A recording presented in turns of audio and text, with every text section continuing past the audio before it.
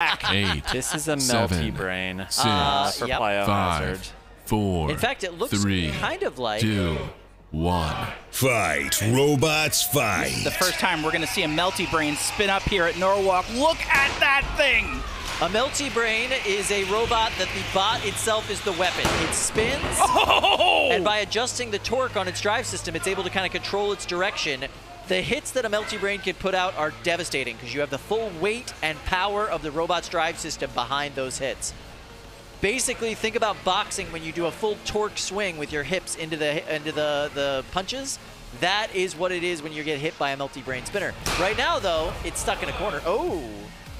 Now with Plyohazard stuck up against the rail, it is the geometry of this bot that is killing it.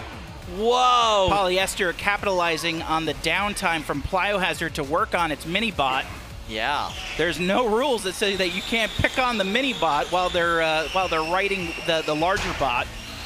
Good coordination here between the two robots. It really is. Polyester, and that is it. They have knocked it up against the wall. There is no Is it unsticks. stuck, Kyle? It looks stuck, and you only get one unstick from the house bots here. In this case, it's Fluffy. So Fluffy is not allowed to come help Plyohazard at this point. Polyester now taking a victory lap here.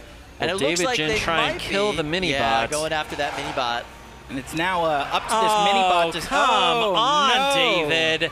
Oh, the mini-bot is stuck under the rail. Show motion. The big bot is up against, it's high-centered itself on the rail. This match is over. And this is not Project Liftoff squared. Show motion. It looks like it, Kyle. Just in case anybody's confused at Wow, home. that is a Knockout. knockout. Wow. Amazing. Now, I want to talk a little bit about Polyester. Yeah. Now, Polyester is run by Team Ribot. Yep. These are a college team, you know. They are running multiple robots that they've qualified here today.